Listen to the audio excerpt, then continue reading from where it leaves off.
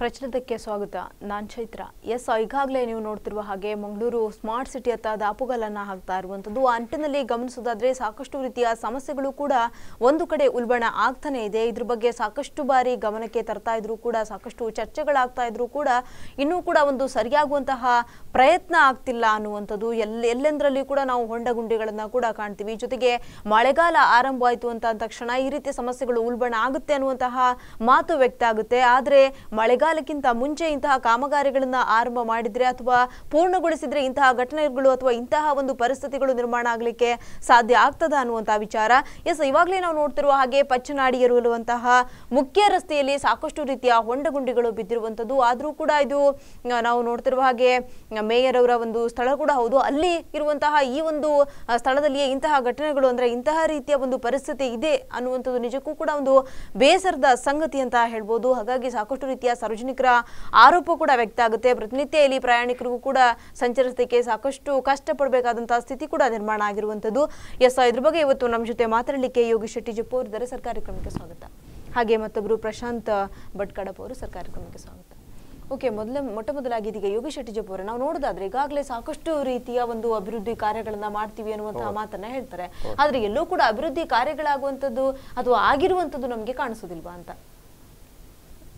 ಅಭಿವೃದ್ಧಿ ಕಂಪೇರ್ ಮಾಡಿದರೆ ಈ ಹಿಂದೆಗಿಂತ ಅಭಿವೃದ್ಧಿ ಆಗಿದೆ.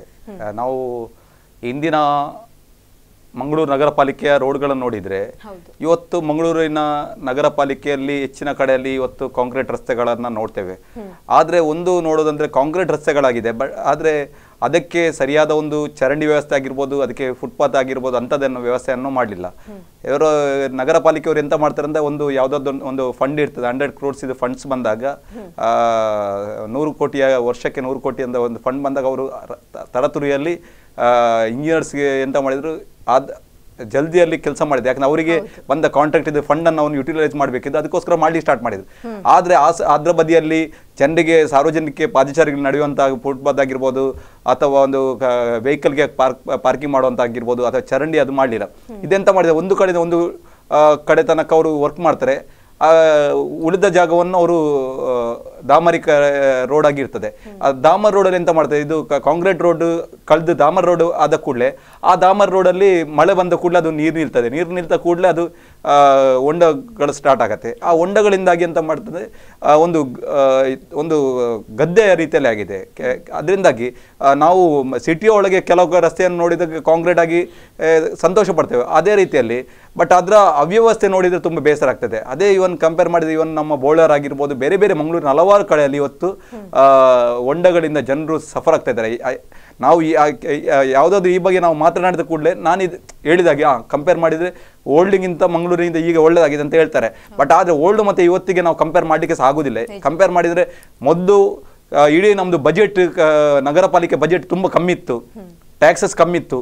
ಆದರೆ ಇವತ್ತು ನಗರ ಪಾಲಿಕೆಯಲ್ಲಿ ಹೆಚ್ಚಿನ ಟ್ಯಾಕ್ಸಸ್ ಬರ್ತಾ ಉಂಟು, ಅಲ್ಲದೆ ಬೇರೆ ಬೇರೆ ಫಂಡ್ಸ್ಗಳು ಬರ್ತಾ ಉಂಟು. ಸರ್ಕಾರ ಆಗಿರ್ಬೋದು, ಕೇಂದ್ರದಿಂದಾಗಿ ಬೇರೆ ಬೇರೆ ಫಂಡ್ಸನ್ನು ಬರ್ತಾ ಇದೆ. ಅದೇ ರೀತಿಯಲ್ಲಿ ನಮ್ಮ ಇವರು MLA ಫಂಡ್ ಆಗಿರೋ ಬೇರೆ ಬೇರೆ ಫಂಡ್ಗಳಿಂದ ಕೂಡ ಯುಟಿಲೈಸ್ ಮಾಡ್ತಾರೆ. ಅದರಿಂದಾಗಿ ನಾವು ನಾವು ನಗರ ಪಾಲಿಕೆ ಬಗ್ಗೆ ನಾವು ಮಾತಾಡೋಗಿಲ್ಲ. ಯಾಕೆಂದರೆ ಆ ಟೈಮಲ್ಲಿ ಇನ್ಕಮ್ಸ್ ಕಮ್ಮಿ ಇತ್ತು, ಬಜೆಟ್ ಕಮ್ಮಿ ಇತ್ತು, ಜನರಲ್ಲಿ ಇದಿತ್ತು. ಯಾಕೆಂದರೆ ಆ ಟೈಮಲ್ಲಿ ಒಂದು ಕಾರ್ಪೊರೇಟ್ಗೆ 10 ಲಕ್ಷ ಒಂದು ಅವರಿಗೆ ಸಿಕ್ಕುವುದು ದೊಡ್ಡ ವಿಷಯ. ಇವತ್ತು ಒಬ್ಬೊಬ್ಬ ಕಾರ್ಪೊರೇಟ್ಗೆ ಸಾಧಾರಣ 70ರಿಂದ 1 ಕೋಟಿ ತನಕ ಸಹ ಖರ್ಚು ಮಾಡುವಷ್ಟು ಅವರಿಗೆ ವ್ಯವಸ್ಥೆ ಉಂಟು. ಮೇಯರ್ ಫಂಡ್ ಆಗಿರ್ಬೋದು, ಬೇರೆ ಬೇರೆ ರೀತಿಯ ವಿವಿಧ ಫಂಡ್ಗಳು ಇದು ಮಾಡಿದರೆ ಒಂದು ವರ್ಷಕ್ಕೆ ಕನಿಷ್ಠ 1 ಕೋಟಿಯಷ್ಟು ತನ್ನ ಏರಿಯಾದಲ್ಲಿ ಕೆಲಸಗಳನ್ನು ಮಾಡಿಸ್ಬೋದು. ಆ ಸಂದರ್ಭದಲ್ಲಿ ಇವತ್ತು ಇಂಥ ಹೊಂಡಗಳನ್ನು ನಾವು ಇವತ್ತು ಕೂಡ 2017 ಇಸವಿಗೆ ಬಂದಿದ್ದೇವೆ. ಇಷ್ಟು ಒಂದು ನಾವು ಸ್ಮಾರ್ಟ್ ಸಿಟಿ ಅಂತ ಹೇಳುವ ಸಂದರ್ಭದಲ್ಲಿ ಇಂಥ ಹೊಂಡಗುಂಡಿಗಳನ್ನು ಹೊಂದಿರುವಂಥ ರಸ್ತೆಗಳನ್ನು ನೋಡಿದರೆ ಇದು ನಮಗೆ ತುಂಬ ಒಂದು ಬೇಸರ ತರುವಂಥದ್ದು. ಹಾಗೆ ಮತ್ತೆ ನಮಗೆ ಒಂದು ಶೇಮ್ ಅಂತ ಹೇಳ್ತೇವೆ ನಾವು ನಗರ ಪಾಲಿಕೆ. ಹೌದು. ಪ್ರಶಾಂತ್ ಕಡಪ ಅವರೇ, ನೀವೇನು ಹೇಳ್ತೀರಾ? ನಂದೇ ನಮ್ಮ ಯೋಗೀಶ್ ಸರ್ ಹೇಳಿದಂಗೆ ಇವಾಗ ಏನಾಗಿದೆ ಅಂದ್ರೆ ಕಾಂಕ್ರೀಟ್ ರೋಡ್ ಎಲ್ಲ ಕಡೆ ಆಗ್ತಾ ಇದೆ. ಅಂದ್ರೆ ಕಳೆದ ಒಂದು 7-8 ವರ್ಷದಲ್ಲಿ ನಾವು ಗಮನಿಸ್ತಾ ಹೋದ್ರೆ ಅದಕ್ಕಿಂತ ಮುಂಚೆ ಏನಿತ್ತು, ಬರೀ ಟಾರ್ ರೋಡ್ಗಳಿತ್ತು. ಆಮೇಲೆ ಎಲ್ಲ ತೆಗೆದು, ಯಾಕೆಂದ್ರೆ ಅದು ಪ್ರತಿ ಸಲ ಮಳೆಗಾಲ ಬರುವಾಗ ಗುಂಡಿ ಬೀಳ್ತದೆ ಟಾರ್ ರೋಡ್ ಅಂತ ಹೇಳಿ ಕಾಂಕ್ರೀಟ್ ರಸ್ತೆ ಮಾಡ್ತಾ ಹೋದ್ರು. ಅದು ಈಗ ಅಲ್ಲಿ ಹೆಚ್ಚಿನ ಕಡೆ ಈಗ ಕಾಂಕ್ರೀಟ್ ರಸ್ತೆ ಮಾಡ್ತಾ ಇದ್ದಾರೆ. ಅದು ನಾನು ಅದನ್ನ ಶ್ಲಾಘಿಸ್ತೇನೆ, ಯಾಕೆಂದ್ರೆ ಪದೇ ಪದೇ ಟಾರ್ ಹಾಕಿ ಇದು ಮಾಡೋದಕ್ಕಿಂತ ಇದು ಒಂದು ಕಾಂಕ್ರೀಟ್ ರಸ್ತೆ ಅಂದ್ರೆ ಅಟ್ ಲೀಸ್ಟ್ ಒಂದು 10-15 ವರ್ಷ ಬಾಳಿಕೆ ಬರ್ತದೆ ಅಂತ. ಆದ್ರೆ ಕೆಲವು ಕಡೆ ನೋಡಿದ್ರೆ ಈಗಲೇ ಕಾಂಕ್ರೀಟ್ ರಸ್ತೆನೂ ಕೆಲವು ಕಡೆ ಗುಂಡಿ ಬೀಳ್ತಾ ಸ್ಥಿತಿಯಲ್ಲಿ ಇವಾಗಿದೆ ಕೆಲವು ಕಡೆ. ಅದು ನೋಡಿ, ಯಾವುದೇ ಒಂದು ಇರ್ಲಿ, ವೆದರ್ ಕಾಂಕ್ರೀಟ್ ರಸ್ತೆನೇ ಆಗಿರ್ಲಿ, ನೀವು ಡಾಮರ್ ಹಾಕಿರೋದ್ರಲ್ಲಿ ಅದು ನೀವು ಯಾವ ರೀತಿ ಕ್ವಾಲಿಟಿ ಮೇಂಟೈನ್ ಮಾಡೋದ್ರ ಮೇಲೆ ಇರುತ್ತದೆ. ಈಗ ನೀವು ಕಾಂಕ್ರೀಟ್ ಹಾಕ್ಬೇಕೆಂದೇ ಇಲ್ಲ, ಟಾರ್ ಹಾಕುವ ರೀತಿಯಲ್ಲಿ ಕರೆಕ್ಟ್ ಆಗಿ ಹಾಕಿದ್ರೆ ಅದೇ ಒಂದು 3-4 ವರ್ಷ ಬಾಳಿಕೆ ಬರ್ತದೆ, ಎಷ್ಟೇ ಮಳೆ ಬಂದ್ರಿ. ಆದ್ರೆ ಇಲ್ಲಿ ಏನಾಗ್ತದೆ ಅಂದ್ರೆ, ಬಹುಶಃ ನಮ್ಮ ಮಹಾನಗರ ಪಾಲಿಕೆಯ ಒಂದು ದೌರ್ಭಾಗ್ಯ ಏನಂದ್ರೆ, ಇವರು ಇಲ್ಲಿ ಕಾಮಗಾರಿಯಲ್ಲಿ ಯಾವುದೇ ಒಂದು ಕ್ವಾಲಿಟಿ ಮೇಂಟೈನ್ ಮಾಡೋದಿಲ್ಲ, ಅದಕ್ಕೆ ಒಂದು ಕರೆಕ್ಟ್ ಆಗಿ ಅದನ್ನ ನಿರೀಕ್ಷಣೆ ಮಾಡೋರಿಲ್ಲ, ಯಾವ ರೀತಿ ಟಾರ್ ಹಾಕಿದ್ದಾರೆ ಅಂತೇಳಿ. ಇವರೊಂದು ಯಾವುದೋ ಒಂದು ಮೊತ್ತಕ್ಕೆ ಟೆಂಡರ್ ಕರೀತಾರೆ, ಅದರಲ್ಲಿ ಬೇರೆ ಬೇರೆ ಕಾಂಟ್ರಾಕ್ಟರಿಗೆ, ಅಲ್ಲಿರೋ ಸ್ಥಳೀಯ ಕಾರ್ಪೊರೇಟರ್ಗೆ ಎಲ್ಲರಿಗೂ ಅದರಲ್ಲಿ ಶೇರ್ ಹೋಗ್ತದೆ. ಸೊ ಹಾಗಾಗಿ ಆ ಗುಣಮಟ್ಟ ಏನಿದೆ ಉಂಟಲ್ಲ, ಟಾರ್ ಇದ್ದಾಗ್ಲಿ ಕಾಂಕ್ರೀಟ್ ಇದ್ದಾಗ್ಲಿ, ಅದು ಆ ಏನು ಇರಬೇಕಾಗಿರೋ ಗುಣಮಟ್ಟವನ್ನು ಮೇಂಟೈನ್ ಮಾಡೋದಿಲ್ಲ. ಅದಕ್ಕೊಂದು ಕರೆಕ್ಟ್ ಆಗಿ ಟೆಕ್ನಿಕಲ್ ಟೀಮ್ ಇಲ್ಲ ಅದರ ಉಸ್ತುವಾರಿ ಮಾಡೋದಕ್ಕೆ. ಇವರೇನು ನಾಳೆ ಕಾಂಕ್ರೀಟ್ ಹಾಕ್ತಾರೆ, ಹೋಗ್ತಾರೆ, ಅಲ್ಲಿ ಮಹಾನಗರ ಪಾಲಿಕೆಯಿಂದ ಇಂಜಿನಿಯರ್ ಬರ್ತಾರೆ, ಅವ್ರು ನೋಡ್ತಾರೆ, ಬಿಲ್ ಮಾಡ್ತಾರೆ, ಸ್ಯಾಂಕ್ಷನ್ ಮಾಡ್ತಾರೆ, ಹೊರತು ಒಂದು ಕರೆಕ್ಟ್ ಆಗಿ ಗುಣಮಟ್ಟ ಮೇಂಟೈನ್ ಮಾಡೋದಿಲ್ಲ. ಆದುದರಿಂದ ನಾನೇನ್ ಹೇಳ್ತಾ ಇದ್ದೇನೆಂದ್ರೆ, ಬಹುಶಃ ಇದು ಈಗ ಏನು ಕಾಂಕ್ರೀಟ್ ರಸ್ತೆ ಎಲ್ಲಾ ಕಡೆ ಮಾಡ್ತಿದ್ದಾರೆ, ಇದನ್ನ ಕಂಟಿನ್ಯೂ ಮಾಡಬೇಕು.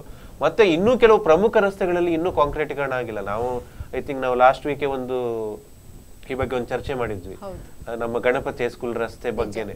ಯಾಕಂದ್ರೆ ಅದು ಅಲ್ಲಿ ದಿನಕ್ಕೆ ಎಷ್ಟೋ ಸಾವಿರ ವಾಹನಗಳು ಪಾದಚಾರಿಗಳು ಓಡಾಡೋ ರಾಗದಲ್ಲಿ ಇನ್ನೂ ಕಾಂಕ್ರೀಟ್ ರಸ್ತೆ ಆಗಿಲ್ಲ. ಹಾಗಾಗಿ ಮೇನ್ ಪ್ರಾಮುಖ್ಯತೆ ಏನ್ ಕೊಡ್ಬೇಕಂದ್ರೆ, ಜನನಿಬಿಡ ರಸ್ತೆಗಳಿಗೆ ಹಾಗೂ ಅತ್ಯಧಿಕ ವಾಹನ ಸಂಚಾರ ಏನಿದೆಯೋ ಆ ರಸ್ತೆಗಳಿಗೆ ಮೊದಲು ಪ್ರಾಮುಖ್ಯತೆ ಕೊಡಬೇಕು. ಅದನ್ನು ಮೊದಲು ಕಾಂಕ್ರೀಟೀಕರಣ ಮಾಡಬೇಕು. ಆಮೇಲೆ ನೀವು ಬೇಕಿದ್ರೆ ಇಂಟರ್ನಲ್ ರಸ್ತೆಗಳನ್ನ ಕಾಂಕ್ರೀಟೀಕರಣ ಮಾಡಿ. ಇದು ಇವರು ಏನ್ ಮಾಡ್ತಾರೆ ಅಂದ್ರೆ, ಮೊದಲನೇ ಮೇನ್ ರೋಡ್ಗಳಿಗೆ ಇನ್ನೂ ಕಾಂಕ್ರೀಟೀಕರಣ ಆಗಿಲ್ಲ, ಅಲ್ಲಿ ಇನ್ನೂ ಟಾರ್ ರಸ್ತೆಗಳೇ ಇದೆ. ಅಲ್ಲಿ ಇವಾಗ ಬಹುಶಃ ಮಳೆಗಾಲಕ್ಕಿಂತ ಮುಂಚೆ ಇವರು ಟಾರ್ ಹಾಕ್ತಾರೆ. ಅದು ಇವರು ಟಾರ್ ಹಾಕೋದು ಯಾವಾಗ್ಲೂ ಫೆಬ್ರವರಿ-ಮಾರ್ಚ್ ತಿಂಗಳಲ್ಲಿ. ಮಾರ್ಚ್ ಹಾಕಿ ಆಗುವಾಗ ನಿಮ್ಗೆ ಏಪ್ರಿಲ್ ಅಲ್ಲಿ ಮಳೆಗಾಲ ಸ್ಟಾರ್ಟ್ ಆಗ್ತದೆ. ಆ ಮಳೆ ಸ್ವಲ್ಪ ಒಂದೆರಡು ಮಳೆ ಬರುವಾಗ್ಲೇ ಅಲ್ಲಿಂದ ಗುಂಡಿ ಸ್ಟಾರ್ಟ್ ಆಗ್ತದೆ. ಆಮೇಲೆ ಇನ್ನು ಜೂನ್ ಜುಲೈ ತಿಂಗಳಿಗೆ ಬರುವಾಗ ಮೇಜರ್ ಮಳೆ ಬರುವ ಸೀಸನ್, ಆವಾಗಂತೂ ಅಲ್ಲಿಂದ ಮತ್ತೆ ಹೋಗ್ಲಿಕ್ಕೆ ಆಗುದಿಲ್ಲ. ಸೊ ಇದರಿಂದ ಏನಾಗ್ತದೆ ಅಂದ್ರೆ, ಸಾಕಷ್ಟು ಅವಘಡಗಳು, ಸಾಕಷ್ಟು ವೆಹಿಕಲ್ಗಳಿಗೆ ನಷ್ಟ, ಅದನ್ನೆಲ್ಲ ಯಾರು ತುಂಬಿಕೊಡ್ತಾರೆ? ನಾನು ಕೇಳುತ್ತಿರೋ ಪ್ರಶ್ನೆ. ಆದುದರಿಂದ ಒಂದು ಜವಾಬ್ದಾರಿ ಸ್ಥಾನದಲ್ಲಿರುವ ಮಹಾನಗರ ಪಾಲಿಕೆಯವರು ಈ ಬಗ್ಗೆ ಒಂದು ಕಠಿಣವಾದ ಒಂದು ನಿರ್ಧಾರ ತಗೊಂಡು ದಯವಿಟ್ಟು ಆದಷ್ಟು ಒಳ್ಳೆಯ ರಸ್ತೆಗಳನ್ನ ಕೊಡ್ಬೇಕು. ಯಾಕೆಂದ್ರೆ ನಾವು ಬಹುಶಃ ನಮ್ಮ ಇಲ್ಲಿ ಜನ ಎಷ್ಟು ನಾವು ಟ್ಯಾಕ್ಸ್ ಪೇ ಮಾಡ್ತೀವಿ, ಬೇರೆ ಬೇರೆ ಟ್ಯಾಕ್ಸ್ಗಳು, ಅದು ಹೌಸ್ ಟ್ಯಾಕ್ಸ್ ಇರ್ಬೋದು, ಬೇರೆ ಬೇರೆ ಟ್ಯಾಕ್ಸ್ ಇರ್ಬೋದು, ಅದನ್ನ ನಾವು ಇವರು ಒಳ್ಳೆ ರಸ್ತೆಗಾಗಿ, ಮೂಲಭೂತ ಸೌಕರ್ಯಕ್ಕಾಗಿ ಉಪಯೋಗಿಸ್ಲಿ ಅಂತ ಹೇಳಿ ನಾನು ಕೇಳ್ಕೊಂಡೆ. ಹಾಗೆ ಯೋಗಿ ಶೆಟ್ಟಿ ಅವರೇ, ಈ ಪಚ್ಚನಾಡಿ ರಸ್ತೆಯನ್ನು ನಾವೀಗ ತೆಗೆದುಕೊಳ್ಳೋದಾದ್ರೆ ಸಾಕಷ್ಟು ರೀತಿಯ ಹೊಂಡಗಳು ಬಿದ್ದಿರುವಂಥದ್ದು ನಾವು ನೋಡೋದಾದ್ರೆ, ಸಾಕಷ್ಟು ಕಳೆದ ಮಳೆಗಾಲ ಆರಂಭವಾಗಿದ್ರಿಂದ ಈ ರೀತಿಯ ಸಮಸ್ಯೆಗಳು ಇಲ್ಲಿ ಉಲ್ಬಣ ಆಗಿದೆ. ಆದ್ರೂ ಕೂಡ ಇದ್ರ ಬಗ್ಗೆ ಅವರು ಗಮನ ಹರಿಸುವಂತಹ ಪ್ರಯತ್ನ ಆಗ್ತಿಲ್ವಾ ಅಂತ? ಇದು ಸಮಸ್ಯೆ ಯಾವಾಗ ಅಂದರೆ, ಜನರಿಗೆ ಸಮಸ್ಯೆ ಆಗಿಕೊಂಡು ಕಾರ್ಪೊರೇಟ್ ಮತ್ತು ನಗರ ಪಾಲಿಕೆಗೆ ಇವತ್ತು ಬೈಗಳು ಸ್ಟಾರ್ಟ್ ಆದ ನಂತರ ಅಥವಾ ಅವರಿಗೆ ಒತ್ತಡ ಹಾಕಿದ ನಂತರ ಕೆಲಸ ಮಾಡುವಂಥದ್ದು ಪರಿಸ್ಥಿತಿ ಈಗ. ಅದು ನಗರ ಪಾಲಿಕೆ ಆಗಿರ್ಬೋದು, ಬೇರೆ ಕಡೆ ಆಗಿರ್ಬೋದು, ಅಥವಾ ರಾಜ್ಯ ಸರ್ಕಾರ, ಯಾವಾಗೊಂದು ಪಬ್ಲಿಕ್ನವರು ಬೊಬ್ಬೆ ಹಾಕಬೇಕು, ಅವರು ತನ್ನ ಈಗ ಅನ್ಯಾಯ ಆಗ್ತಾ ಉಂಟಂತ ಅವರಿಗೆ ಬೋರ್ಗರಿದ ನಂತರ ಇವರು ಕೆಲಸವನ್ನು ಮಾಡ್ತಾರೆ. ಅಷ್ಟುದಾಗಿ ಇವ್ರಿಗೆ ಕಾಣೋದಿಲ್ಲ. ಇದೇ ಇವತ್ತು ಈ ಪಚ್ಚನಾಡಿ ಆಗಿರ್ಬೋದು, ಅದು ಬೌಂದಿಲಿನಿಂದ ಪಚ್ಚನಾಡಿ ಹೋಗುವಂಥ ರಸ್ತೆ, ಇದು ತುಂಬ ಮುಖ್ಯ ರಸ್ತೆ. ಯಾಕೆಂದರೆ ಅಲ್ಲಿ ಹಲವಾರು ತುಂಬ ಕುಟುಂಬಗಳು ವಾಸ ಆಗ್ತದೆ. ಅದೇ ಮತ್ತು ಅದು ಲಿಂಕ್ ವೇ, ಅಂದರೆ ಆ ಒಂದು ಲಿಂಕ್ ರೋಡ್ ತನ. ಯಾಕೆಂದರೆ ನಾವು ಆ ರೋಡ್ನಿಂದ ಮೂಲಕ ನಾವು ಪೊಳಲಿ ಆಗಿರ್ಬೋದು, ಕುಡುಪು ಆಗಿರ್ಬೋದು, ಬೇರೆ ಬೇರೆ ಅಂದರೆ ಈ ಸೈಡಿಂದ ಹಾದು ಹೋಗ್ಲಿಕ್ಕೆ ಒಂದು ಈಸಿಯೆಸ್ಟ್ ವೇ. ಅದರಿಂದಾಗಿ ಅಲ್ಲಿ ಆ ಜಾಗದಲ್ಲಿ ತುಂಬ ಕುಟುಂಬಗಳು ವಾಸ ಆಗ್ತಿದೆ. ಅಲ್ಲದೆ ಅಲ್ಲಿ ಇವರು ನಮ್ಮ ತ್ಯಾಜ್ಯ ವಿಲೇವಾರಿ ಘಟಕ ಕೂಡ ಉಂಟು. ಅದರಿಂದಾಗಿ ಹಲವಾರು ವೆಹಿಕಲ್ಗಳು ಅಲ್ಲಿ, ಅವರ ತ್ಯಾಜ್ಯದ ವೆಹಿಕಲ್ಗಳು ಕೂಡ ತುಂಬ ಲಾರಿಗಳು ಅಲ್ಲಿ ಹೋಗ್ತಾ ಇದೆ. ಅದರಿಂದಾಗಿ ಆ ರೋಡು ತುಂಬ ಹಾಳಾಗಿದೆ. ಆ ಸಂದರ್ಭದಲ್ಲಿ ಈ ಪ್ರಾಬ್ಲಮ್ ಇವಾಗ ಅಂತಲ್ಲ, ಕಳೆದ ಬಾರಿ ಕೂಡ ತುಂಬ ಈ 2-3 ವರ್ಷ ಮೊದಲು ಕೂಡ ಇದೇ ಸಮಸ್ಯೆ ಬಂದಾಗ ಇವರೆಂತ ಮಾಡಿದ್ದಾರೆ, ಸ್ವಲ್ಪ ಜಾಗವನ್ನು 500 ಮೀಟರ್ ತನಕ ಅವರು ಇದು ಮಾಡಿದ್ದಾರೆ. 1 ಕಿಲೋಮೀಟರ್ಗೆ ಕಾಂಕ್ರೀಟ್ ಹಾಕಿದ್ದಾರೆ, ಪುನಃ ಸ್ವಲ್ಪ ಡಾಮರ್ ರೋಡ್ ಇಟ್ಟಿದ್ದಾರೆ, ಪುನಃ ಇನ್ನೊಂದು ಜಾಗ ಒಂದು 500 ಮೀಟರ್ ಎಕ್ಸ್ಟ್ರಾ ಪುನಃ ಕಾಂಕ್ರೀಟ್ ಅನ್ನು ಮಾಡಿದ್ದಾರೆ. ಇವರು ಎಂತಾಗಿದೆ ಅಂದ್ರೆ ಇಲ್ಲಿ ಅಲ್ಲಿ ಸಮಸ್ಯೆ ಆಗಿದೆ ಅಂದ್ರೆ ಅಲ್ಲಿ ಅರ್ಧ ಜಾಗದಲ್ಲಿ ಕಾಂಕ್ರೀಟ್ ಮಾಡಿಕೊಂಡು ಕೆಲವು ಮಧ್ಯ ಜಾಗದಲ್ಲಿ ಬಿಟ್ಟಿದ್ರಿಂದಾಗಿ ಯಾವಾಗ ಬಿಟ್ಟಿದ್ದ ಜಾಗದಲ್ಲಿ ಎಂತ ಆಗ್ತದೆ ಅಲ್ಲಿ ಇದು ಡಾಮರ್ ಉಂಟಲ್ಲ ಎದ್ದುಕೊಂಡು ಅಲ್ಲಿ ಆ ಮಳೆ ನೀರು ನಿಂತು ಅಲ್ಲಿ ಹೊಂಡ ಗುಂಡಿಗಳು ಸ್ಟಾರ್ಟ್ ಆಗಿದೆ. ಅದರಿಂದಾಗಿ ಇವತ್ತು ಅಲ್ಲಿಂದ ಯಾವ ಪಚ್ಚನಾಡಿಯಿಂದ ಒಂದು ಬೋಂದೇಲ್ ಹೋಗುವ ರಸ್ತೆ ಅಂದ್ರೆ ದೊಡ್ಡ ಒಂದು ಒಬ್ಬ ಸಾಹಸ ಮಾಡೋ ರೀತಿಯಲ್ಲಿ ಆಗಿದೆ. ಯಾಕಂದ್ರೆ ಒಬ್ರು ಗುಂಡಿಯನ್ನು ತಪ್ಪಿಸ್ಕೊಂಡು ಹೋಗ್ಬೇಕಾದ್ರೆ ಹೊಂಡ ಗುಂಡಿ ತಪ್ಪಿಸ್ಕೊಂಡು ಹಲವಾರು ಅಪಘಾತಗಳನ್ನು ನಾವು ಕಂಡು ಬಂದಿದ್ದೇವೆ. ಅದರಿಂದಾಗಿ ನಾವು ಈ ಬಗ್ಗೆ ನಾವು ನಗರ ಪಾಲಿಕೆಯ ಅಲ್ಲಿ ಇರುವಂತ ಕಾರ್ಪೊರೇಟರ್ ನಮ್ಮ ಈಗಿನ ಮೇಯರ್ ಕವಿತಾ ಸೇನಿಲ್ ಅವರೀಗ ಮಂಗಳೂರು ನಗರದಲ್ಲಿ ಒಳ್ಳೆ ಹೆಸರನ್ನ ಮಾಡಿದ್ದಾರೆ. ಬೇರೆ ಹೆಸರುಗಳನ್ನ ಮಾಡಿಕೊಂಡು ಒಳ್ಳೆ ಒಂದು ಕಮಾಂಡಿಂಗ್ ರೀತಿಯಲ್ಲಿ ಒಂದು ಡೈನಮಿಕ್ ಆಗಿ ವರ್ಕ್ ಮಾಡ್ತಾ ಇದ್ದಾರೆ. ಅದು ನಮಗೆ ಅವರನ್ನು ನಾವು ಶ್ಲಾಘನೆ ಮಾಡ್ತೇವೆ. ಆದರೆ ಇವರು ಇಡೀ ಮಂಗಳೂರಲ್ಲಿ ಇಂಥ ಒಂದು ಒಳ್ಳೆ ಹೆಸರು ಗಳಿಸುವ ಸಂದರ್ಭದಲ್ಲಿ ತನ್ನ ಸ್ವಕ್ಷೇತ್ರದಲ್ಲಿ ಈ ರೀತಿಯಲ್ಲಿ ಹಿಂದೆ ಬಿದ್ದದ್ದು ತುಂಬಾ ಬೇಸರ ಸಂಗತಿ. ಯಾಕಂದ್ರೆ ಈ ಬಗ್ಗೆ ಅಲ್ಲಿ ಸ್ಥಳೀಯರು ಮಾತನಾಡಿದಾಗ ಅವರು ಹೇಳ್ತಾರೆ ಅಂದ್ರೆ ನಾವು ಅಲ್ಲಿ ಆಲ್ರೆಡಿ 1.5 ಕೋಟಿ ರೂಪಾಯಿ ವೆಚ್ಚದಲ್ಲಿ ಆಲ್ರೆಡಿ ನಾವು ಸಾಧಾರಣ ಕಾಮಗಾರಿಯನ್ನು ನಾವು ಸ್ಟಾರ್ಟ್ ಮಾಡ್ತೇವೆ, ಮಳೆಗಳಿಂದ ನಿಂತ ನಂತರ ಮಾಡ್ತೇವೆ ಅಂತ. ಅಲ್ಲಿ ಆ ಸಂದರ್ಭದಲ್ಲಿ ಇವರು ಇದನ್ನು ಕಳೆದ ಬಾರಿ ಮಾಡ್ತಿದ್ರೆ ಈ ಒಂದು ಮಳೆಗಾಲದ ಸಂದರ್ಭದಲ್ಲಿ ಜನರು ಕಷ್ಟ ಪಡುವಂತ ಅಗತ್ಯ ಇರಲಿಲ್ಲ. ಅದೇ ರೀತಿಯಲ್ಲಿ ಅಲ್ಲಿ ಒಂದು ಇದುಂಟು, ಯಾವುದು ರೈಲ್ವೆ ಸೇತುವೆ ಉಂಟು, ಅದು ಕೂಡ ಸಮಸ್ಯೆ ಆದ್ರೆ ಅಲ್ಲಿ ಕಾರ್ಪೊರೇಷನ್ ಮತ್ತೆ ರೈಲ್ವೆ ಮಧ್ಯದಲ್ಲಿ ಕಟ್ ಆಗ್ತದೆ. ಯಾಕಂದ್ರೆ ಒಂದು ಯಾವ್ದು ರೈಲ್ವೆ ಯಾವುದೊಂದು ಸ್ಥಳ ಇದ್ರೆ ಅದನ್ನು ಕಾರ್ಪೊರೇಷನ್ ಅವರು ಅದು ಮಾಡಲಿಲ್ಲ. ಅದಕ್ಕೆ ಕಾರ್ಪೊರೇಷನ್ ಫಂಡ್ ಇಡಬೇಕಾಗ್ತದೆ. ಬಟ್ ಫಂಡ್ ಇಟ್ಟರೆ ಅದನ್ನು ಕೆಲಸವನ್ನು ನಿರ್ವಹಿಸಬೇಕಾದ್ರೆ ರೈಲ್ವೆ ಅವರು ಮಾಡಬೇಕಾಗ್ತದೆ. ಅದೊಂದು ಸಮಸ್ಯೆ ಉಂಟು. ಅದರಿಂದಾಗಿ ಈ ಒಂದು ಎಲ್ಲ ಜಂಜಾಟದಿಂದಾಗಿ ಅಲ್ಲಿ ಸ್ಥಳೀಯರಾಗಿರ್ಬೋದು, ಅಲ್ಲಿ ಹಾದಿ ಹೋಗುವಂಥ ಎಲ್ಲ ಪಾದಚಾರಿಗಳಾಗಿರ್ಬೋದು, ಪ್ರಯಾಣಿಕರು, ವಾಹನ ಸವಾರರು ಇವತ್ತು ತುಂಬ ಕಷ್ಟವನ್ನು ಒಂದು ಕಷ್ಟಪಡುವಂಥ ಪರಿಸ್ಥಿತಿ ಆಗಿದೆ. ಅದರಿಂದ ನಾನು ಇವತ್ತು ನಾನು ಒತ್ತಾಯ ಮಾಡೋದಂದರೆ ಆದಷ್ಟು ಬೇಗ ಅದನ್ನು ಮಾಡಿದರೆ ತುಂಬ ಒಳ್ಳೆಯದು ಅಂತ ಹೇಳ್ಕೊಂಡು ನನ್ನ ವಿನಂತಿ. ನಿಜ. ಹಾಗೆಯೇ ಪ್ರಶಾಂತ್ ಭಟ್ಕಳಪ್ಪ ಅವರೇ, ಈಗ ನೋಡೋದಾದ್ರೆ ಈ ಪಚ್ಚನಾಡಿ ರಸ್ತೆಯ ಒಂದು ಹೊಂಡಗುಂಡಿಗಳ ಗಮನದ ಬಗ್ಗೆ ನೀವೇನು ಹೇಳ್ತೀರಾ? ಅದೇ ಏನಂದ್ರೆ ನೋಡಿ, ಈಗ ಅಲ್ಲಿಯ ಸ್ಥಳೀಯ ಕಾರ್ಪೊರೇಟರ್ ಆಗಿರೋರು ಈಗ ಮಹಾನಗರ ಪಾಲಿಕೆ ಮೇಯರ್ ಆಗಿದ್ದಾರೆ.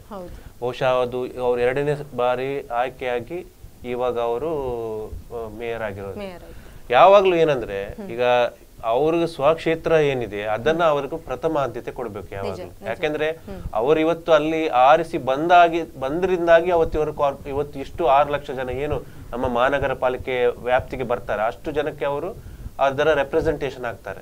ಸೊ ಆಗಿರೋದ್ರಿಂದ ಆ ಒಂದು ವಾರ್ಡಿಗೆ ಜನಕ್ಕೆ ಫಸ್ಟ್ ಆಗಿ ಅವರು ಅಲ್ಲಿರೋ ಮೂಲಭೂತ ಸಮಸ್ಯೆ ಏನಿದೆ, ಅಲ್ಲಿರೋ ಬೇರೆ ಏನು ಸಮಸ್ಯೆಗಳೇನಿದೆ ಅದಕ್ಕೆ ಅವರು ಪ್ರಮುಖ ಆದ್ಯತೆ ಕೊಡಬೇಕು. ಈಗ ಪಚ್ಚನಾಡಿ ರೋಡ್ ಅದಕ್ಕೆ ಅವ್ರು ಈಗ ಏನು ಹೊಸತಾಗಿ ಆಗಿರೋದಲ್ಲ, ಅವ್ರು 10 ವರ್ಷದಿಂದ ಕಾರ್ಪೊರೇಷನ್ ಅಲ್ಲಿ ಇದ್ದಾರೆ. ಮತ್ತೆ ಅವರು ಬೇರೆ ಸ್ಟ್ಯಾಂಡಿಂಗ್ ಕಮಿಟಿ ಚೇರ್ಮನ್ ಎಲ್ಲ ಆಗಿದ್ದಾರೆ. ಅದು ಬಹುಶಃ ಆರೋಗ್ಯದ್ದಾಗಿರ್ಬೋದು, ಶಿಕ್ಷಣ ಆಗಿರ್ಬೋದು, ಆಮೇಲೆ ಟೌನ್ ಪ್ಲಾನಿಂಗ್ ಅದರಲ್ಲೂ ಸಹ ಆಗಿದ್ದಾರೆ. ಸೊ ಅವರಿಗೆ ಅಲ್ಲಿರುವ ಸ್ಥಳೀಯ ಇದರದ್ದು ಸಮಸ್ಯೆ ಬಗ್ಗೆ ಅರಿವಿದೆ. ಆದುದರಿಂದ ನಾನ್ ಕೇಳ್ತಾ ಇರೋದು ಏನಂದ್ರೆ, ಇಷ್ಟು ವರ್ಷ ಯಾಕೆ ಅವರು ಆ ಬಗ್ಗೆ ಸ್ಪಂದನೆ ಮಾಡಿಲ್ಲ? ಅಲ್ಲಿಗೊಂದು ಅದಕ್ಕೆ ಅದು ನಮ್ಮ ಯೋಗೀಶ್ ಸರ್ ಹೇಳಿದಂಗೆ ಅದೊಂದು ಬಹುಶಃ ಪ್ರಮುಖ ಲಿಂಕ್ ರಸ್ತೆ ವಾಮಂಜೂರಿನಿಂದ ಈ ಕಡೆ ನಮ್ಮ KPT ಈ ಕಡೆ ನಮ್ಮ ಇಲ್ಲಿ ಬರೋವರಿಗೆ ಬೋಂದೆಲ್ ಅಥವಾ ಆ ಕಡೆ ಕಾವೂರು ಹೋಗುವವರಿಗೆ ಅದೊಂದು ಪ್ರಮುಖವಾದ ಲಿಂಕ್ ರಸ್ತೆ ಆಗಿದೆ. ಆ ಮೇಜರ್ ರಸ್ತೆಗೆ ಅಲ್ಲಿರೋ ಸರ್ ಹೇಳಿದಂಗೆ ಅಲ್ಲಿ ಸಿವಿ ಟ್ರೀಟ್ಮೆಂಟ್ ಪ್ಲಾಂಟ್ ಇದೆ, ಮತ್ತೆ ಆಂಥೋನಿ ವೇಸ್ಟ್ ಮ್ಯಾನೇಜ್ಮೆಂಟ್ ಅವ್ರದ್ದು ಅಲ್ಲಿ ಡಂಪ್ ಮಾಡೋದು ಯಾರ್ಡ್ ಅಂತ. ಸೊ ಅಲ್ಲಿ ಘನ ವಾಹನಗಳು ಬರ್ತದೆ. ಅದೇ ರೀತಿ ನಮ್ಮ ಪ್ಯಾಸೆಂಜರ್ಸ್ ವಾಹನಗಳು ಅಲ್ಲಿ ಆ ಲಿಂಕ್ ರೋಡ್ ಅನ್ನು ಉಪಯೋಗಿಸ್ತಾ ಇದ್ದಾರೆ.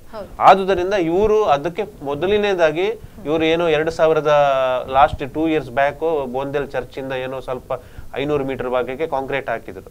ಆಮೇಲೆ ಮತ್ತೆ ಪುನಃ ನಿಲ್ಲಿಸಿಬಿಟ್ಟು ಸ್ವಲ್ಪ ಕಡೆಯಿಂದ ಈಗ ಟಾರ್ ಹಾಕಿದ್ದಾರೆ. ಸೊ ಈಗ ಮೊನ್ನೆ ಅವ್ರು ಏನ್ ಸ್ಟೇಟ್ಮೆಂಟ್ ಕೊಟ್ಟಿದ್ದಾರೆ ಅಂದ್ರೆ ಅದನ್ನ ಫುಲ್ ಕಾಂಕ್ರೀಟ್ ಮಾಡ್ತೇನೆ ಅಂತ ಹೇಳಿ. ಇವರಿಗೆ ಆಗ 2 ವರ್ಷದ ಹಿಂದೆ ಇವ್ರು ಯಾಕೆ ಅದನ್ನ ಅಷ್ಟು ಭಾಗಕ್ಕೆ ಮಾತ್ರ ಕಾಂಕ್ರೀಟ್ ಹಾಕಿ ನಿಲ್ಲಿಸಿದ್ರು? ಅದನ್ನೇ ಕಂಪ್ಲೀಟ್ ಮಾಡಿ ಕೊನೆಯವರೆಗೂ ವಾಮಂಜೂರ್ವರೆಗೂ ಅವರಿಗೆ ಮಾಡಬಹುದಾಗಿತ್ತು. ಅವರಿಗೆ ಇಚ್ಛಾಶಕ್ತಿ ಕೊರತೆ ಇದೆ ಅಂತ ಹೇಳಿ ನಾನು ಭಾವಿಸ್ತೇನೆ. ಯಾಕೆಂದ್ರೆ ಅವರ ಕಾರ್ಯಕ್ಷಮತೆ ಬಗ್ಗೆ ನಮಗೆ ಅವರೊಬ್ಬ ಒಳ್ಳೆ ಕ್ರೀಡಾಪಟು, ಅದೇ ರೀತಿ ಅವರು ಬಹುಶಃ ಈಗ ಅವರು ಕಾರ್ಯನಿರ್ವಹಿಸ್ತಾ ಇದ್ದಾರೆ, ಅದರ ಬಗ್ಗೆ ನಾವು ಅವರ ಶ್ಲಾಘಿಸ್ತೇವೆ.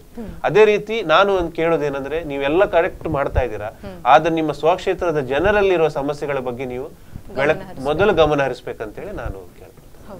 ಹಾಗೆ ಯೋಗೀಶ್ ಶೆಟ್ಟಿ ಜಪ್ಪು ಅವರೇ, ಈಗ ಅಲ್ಲಿ ನಾವು ನೋಡ್ತಾ ಇದ್ರೆ ಈ ಪಚ್ಚನಾಡಿ ಅನ್ನುವಂತಹ ರಸ್ತೆಯಲ್ಲಿ ಸಾಕಷ್ಟು ಹೊಂಡ ಗುಂಡಿಗಳು ಒಂದು ಕಡೆ ಆದ್ರೆ ಇನ್ನೊಂದು ಕಡೆ ಚರಂಡಿ ಕೂಡ ಅಲ್ಲಿ ಸರಿ ಇಲ್ಲ ಅನ್ನುವಂತಹ ವ್ಯವಸ್ಥೆ ಕೇಳಿ ಬರ್ತಾ ಇದೆ.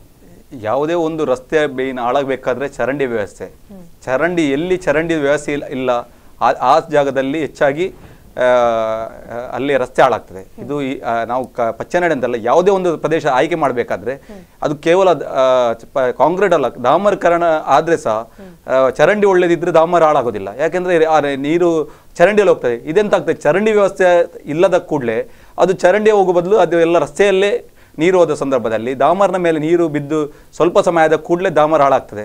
ಆಗ ಅದರ ಮೇಲೆ ಭಾರವಾದ ವೆಹಿಕಲ್ಗಳು ಹೋಗಿದ್ದೆ, ಲಾರಿ ಹೋದ ಕೂಡಲೇ ಅದು ಗುಂಡೆ ಆಗುವಂಥ ಸಾಧ್ಯತೆ ಆಗಿದೆ. ಅದರಿಂದಾಗಿ ಯಾವುದೇ ಒಂದು ಇವರು ಕಾಂಕ್ರೀಟ್ ಆಗಿರ್ಬೋದು ಅಥವಾ ಯಾವುದೇ ಒಂದು ಮಾಡುವಾಗ ಮೊದಲದಾಗಿ ಅಲ್ಲಿಯ ಒಂದು ಚರಂಡಿ ಆಗಿರ್ಬೋದು, ಯಾವ ರೀತಿಯಲ್ಲಿ ಮತ್ತೆ ಇದು ಒಳಚರಂಡಿ ವ್ಯವಸ್ಥೆ ಆಗಿರ್ಬೋದು ಅಂಥದ್ದೆಲ್ಲ ಸ್ವಲ್ಪ ಅವರು ಮೊದಲು ತೆಗೊಳ್ಬೇಕು. ಕೆಲವು ಸಲ ಎಂತ ಮಾಡ್ತಾರೆ, ಕಾಂಕ್ರೀಟ್ ಮಾಡ್ತಾರೆ, ಆದರೆ ಅವರಿಗೆ ಅಲ್ಲಿ ಒಬ್ಬ ಕಾಂಕ್ರೀಟ್ ಮಾಡುವವರಿಗೆ ಮತ್ತೆ ಅಲ್ಲಿ ಯಾರು ಇದು ಒಳಚರಂಡಿ ಡಿಪಾರ್ಟ್ಮೆಂಟ್ ಅವರಿಗೆ ಒಂದು ಕಮ್ಯುನಿಕೇಶನ್ ಗ್ಯಾಪ್ ಇರ್ತದೆ. ಅವರೆಂತ ಮಾಡ್ತಾರೆ, ಈ ಚರಂಡಿ ವ್ಯವಸ್ಥೆಗಳ ಬಗ್ಗೆ ನಾವು ಇನ್ನಷ್ಟು ಚರ್ಚೆ ಮಾಡೋಣ. ಒಂದು ಸಣ್ಣ ಬ್ರೇಕ್ ಅನ್ನು ತೆಗೆದುಕೊಳ್ಳೋಣ. ಎಸ್ ವೀಕ್ಷಕರೇ, ಇದ್ರ ಬಗ್ಗೆ ಇನ್ನಷ್ಟು ವಿಚಾರಗಳನ್ನ ಚರ್ಚೆ ಮಾಡಲಿಕ್ಕಿದ್ದೇವೆ. ಅದಕ್ಕಿಂತ ಮುಂಚೆಂದು ಪುಟ್ಟ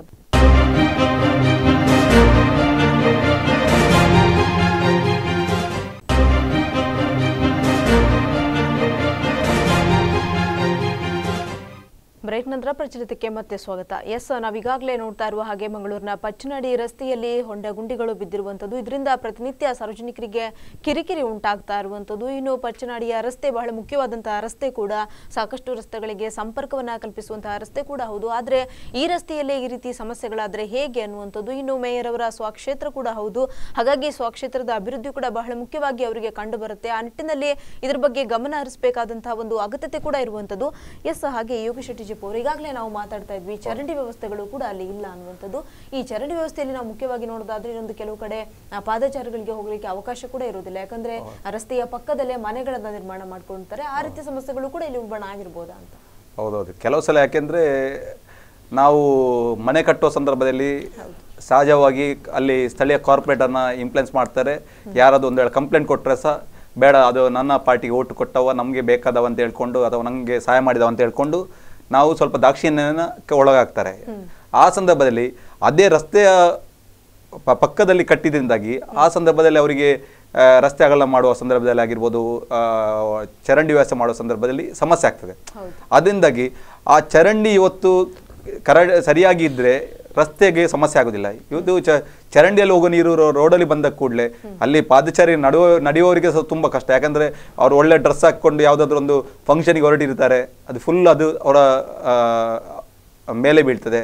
ಅಥವಾ ಯಾರಾದರೂ ಬೈಕಲ್ಲಿ ಅಥವಾ ಒಂದು ವಾಹನದಲ್ಲಿ ಸವಾರರು ಒಂದು ವೇಳೆ ಹೋಗೋದಾದ್ರೆ ಹೊಂಡದ ಮೇಲೆ ಬಿದ್ದರೆ ಅದು ಪಾದಚಾರಿಯ ಮೇಲೆ ಒಂದು ನೀರು ಬೀಳುವ ಪರಿಸ್ಥಿತಿ ಆಗ್ತದೆ. ಅದರಿಂದಾಗಿ ಇವತ್ತು ನಮಗೆ ಬೇಸರ, ಯಾಕೆಂದರೆ ಅದು ನಾವು ಏರ್ಪೋರ್ಟಿಂದ ಬರುವಂಥ ರೋಡು, ಒಂದು ವೇಳೆ ಯಾರಾದರೂ ನಾವು ಇವತ್ತು ಪಿಲುಕುಲ ನಿಸರ್ಗಧಾಮ ಅಂದರೆ ದೊಡ್ಡ ವಿಷಯದ ನಾವು ಇದು ಮಾಡ್ತೇವೆ. ಯಾಕೆಂದರೆ ಅದು ತುಂಬ ಇವತ್ತು ಫೇಮಸ್ ಒಂದು, ಯಾಕೆಂದರೆ ವಿಸಿಟರ್ ಎಲ್ಲ ಟೂರಿಸ್ಟ್ ಬರುವಂಥ ಒಂದು ಪ್ಲೇಸ್, ಎಲ್ಲರೂ ಸಹ ಅದೊಂದು. ಯಾಕೆಂದರೆ ಜನರು ತನ್ನ ಮನೋರಂಜನೆಗೋಸ್ಕರ ಹೋಗ್ತೇವೆ. ಅದು ಯಾರಾದರೂ ನಾವು ಏರ್ಪೋರ್ಟ್ ಆಗಿ ಬರುವಂಥ ಯಾವ್ದು ಆಗಿರ್ಬೋದು, ಬೋಂದೆಲ್ನಿಂದ ಒಂದು ವೇಳೆ ಅಲ್ಲಿ ಹೋಗ್ಬೇಕಾದ್ರೆ ಅದೇ ರೋಡ್ ಆಯ್ಕೆ ಮಾಡ್ತಾರೆ. ಅಂಥ ಸಂದರ್ಭದಲ್ಲಿ ಒಂದು ನಮಗೆ ಅದೊಂದು ಆ ರಸ್ತೆ ಒಂದು ಒಳ್ಳೆದೇ ಇದ್ದಿದ್ರೆ ಒಂದು ಬರುವ ಟೂರಿಸ್ಟ್ ಆಗಿರ್ಬೋದು, ಬೇರೆಯವರಿಗೆ ಕೂಡ ಅದೊಂದು ನಮಗೆ ಅಪವಾದ ಸರಿ. ಯಾಕೆಂದರೆ ಒಂದು ಮಂಗಳೂರಂದು ಒಳ್ಳೆಯ ಒಂದು ಇಮೇಜ್ ಇರುವ ಸಂದರ್ಭದಲ್ಲಿ, ಸೃಷ್ಟಿ ಮಾಡೋ ಸಂದರ್ಭ ಇಂಥ ರೋಡ್ಗಳು ನಮಗೆ ಒಂದು ಅಪಮಾನವೇ ಸರಿಯಾಗಿದೆ. ಎಸ್, ಹಾಗೆ ಪ್ರಶಾಂತ್ ಭಟ್ಕಡಪ್ಪ ಅವರು, ಈಗಾಗಲೇ ನಾವು ನೋಡ್ತಾ ಇದ್ರೆ ಈ ಒಂದು ಮೇಯರ್ ಅವರ ಸ್ವಕ್ಷೇತ್ರ ಕೂಡ ಅದು ಹೌದು ಪಚ್ಚನಾಡಿ. ಆದ್ರೆ ಅಲ್ಲಿನ ಜನರು ಅಥವಾ ಸಾರ್ವಜನಿಕರು ಹೇಳುವ ಆರೋಪ ಮಾಡ್ತಾ ಇರುವ ಹಾಗೆ ನಮ್ಮ ಕ್ಷೇತ್ರಕ್ಕೆ ಅವರು ಇಲ್ಲಿಗೆ ಬರುವುದಿಲ್ಲ ಅನ್ನುವಂಥ ಒಂದು ಆರೋಪ ಮಾಡ್ತಾರೆ.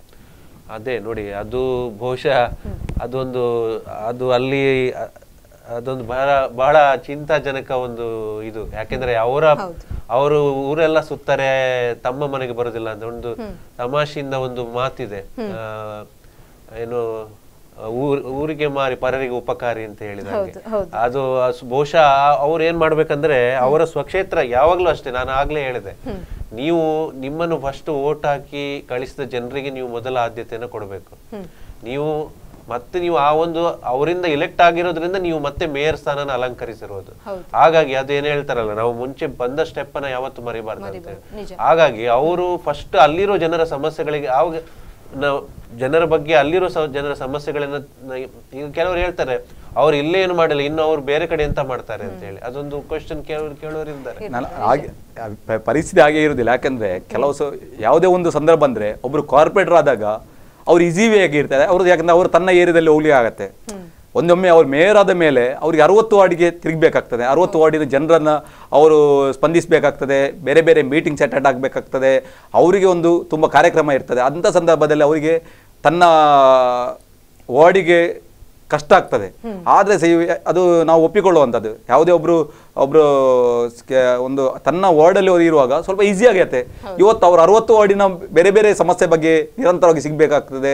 ಮತ್ತು ಹೆಚ್ಚಿನ ಸಮಯವನ್ನು ಮೀಟಿಂಗ್ಸ್, ಬೇರೆ ಬೇರೆ ಒಂದು ಅಧಿಕಾರಿಗಳ ಮೀಟಿಂಗ್ ಆಗಿರ್ಬೋದು, ಬೇರೆ ಬೇರೆ ವಿಡಿಯೋ ಕಾನ್ಫರೆನ್ಸ್ ಆಗಿ ಬೇರೆ ಬೇರೆ ಸಂದರ್ಭದಲ್ಲಿ ಮಾಡೋದು ಸಂದರ್ಭದಲ್ಲಿ ಅವರು ತನ್ನ ಸ್ಥಳೀಯರಿಗೆ ಸಿಕ್ಕದೇ ಇರ್ಬೋದು. ಅದರಿಂದಾಗಿ ಅದೇ ಒಂದು ದೊಡ್ಡ ಒಂದು ಅಪವಾದ ಅಂತ ಮಾಡಲಿಕ್ಕೆ ಆಗೋದಿಲ್ಲ. ಯಾಕಂದರೆ ಇವತ್ತು ಅಲ್ಲಿಯ ಸ್ಥಳೀಯರು ಸಂತೋಷ ಪಡಬೇಕಂದ್ರೆ ನಮ್ಮ ವಾರ್ಡಿನ ಇವತ್ತು ಒಬ್ಬರು ಕಾರ್ಪೊರೇಟ್ ಇವತ್ತು ಮೇಯರ್ ಆಗಿದ್ದಾರೆ ಅಂತ ಹೇಳ್ಕೊಂಡು ಸಂತೋಷ ಪಡಬೇಕು.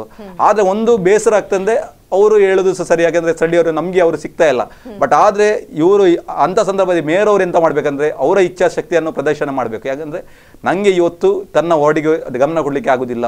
ಅಂಥ ಸಂದರ್ಭದಲ್ಲಿ ಅವ್ರು ಎಂತ ಮಾಡಬೇಕು, ಅಲ್ಲಿಯ ವಾರ್ಡಿದ ಯಾರಾದೊಂದು ಪ್ರಮುಖರೊಂದು 4-5 ಜನರನ್ನ ಅಲ್ಲಿ ವಾರ್ಡ್ ಕಮಿಟಿ ರೀತಿ ಅಥವಾ ವಾರ್ಡಲ್ಲಿ ಪ್ರಮುಖರನ್ನ ಮಾಡಿಕೊಂಡು ಅವರಿಗೆ ನನ್ನ ವಾರ್ಡಲ್ಲಿ ಇಂಥ ಸಮಸ್ಯೆ ಇದ್ರೆ ಅಪ್ಡೇಟ್ ಮಾಡಬೇಕು, ನಮಗೆ ಅಲ್ಲಿ ಯಾವುದೋ ಸಮಸ್ಯೆ ಬಗ್ಗೆ ನನಗೆ ಇದು ಮಾಡಬೇಕು, ಅದು ಆ ರೀತಿಯಲ್ಲಿ ಮಾಡಿದ್ರೆ ಸ್ವಲ್ಪ ಈಸಿ ಆಗ್ತದೆ. ಮತ್ತೊಂದು ಒಬ್ರು ಕಾರ್ಪೊರೇಟ್ ಇರುವಾಗ ಸ್ವಲ್ಪ ಒಂದು ಕೆಲಸವನ್ನು ಮಾಡಿಸ್ಲಿಕ್ಕೆ ಕಷ್ಟ. ಇವತ್ತು ಕಾರ್ಪೊರೇಟ್ ಅಲ್ಲಿ ಇದ್ದವರು ಕಷ್ಟ ಇದ್ದಾಗ ಇವತ್ತು ಮೇಯರ್ ಆದಾಗ ಈಸಿ. ಯಾಕೆಂದ್ರೆ ಮೇಯರ್ ಆದ ಕೂಡಲೇ ಅವರ ಮಾತುಗಳನ್ನ ಎಲ್ಲ ಇಂಜಿನಿಯರ್ಸ್ ಕೇಳ್ತಾರೆ, ಎಲ್ಲ ಕಾಂಟ್ರಾಕ್ಟರ್ಸ್ ಅವರ ಮಾತನ್ನು ಕೇಳ್ತಾರೆ, ಯಾಕಂದ್ರೆ ಹೆದರಿಕೆ ಇರ್ತದೆ. ಅದರಿಂದಾಗಿ ಇವರು ಆ ಸಂದರ್ಭದಲ್ಲಿ ಇವರು ಮೇಯರ್ ಅವರು ಅಂತ ಒಂದು ಜನರ ಆರೋಪ ಬರದಾಗಿ ನೋಡ್ಕೊಳ್ಬೇಕು.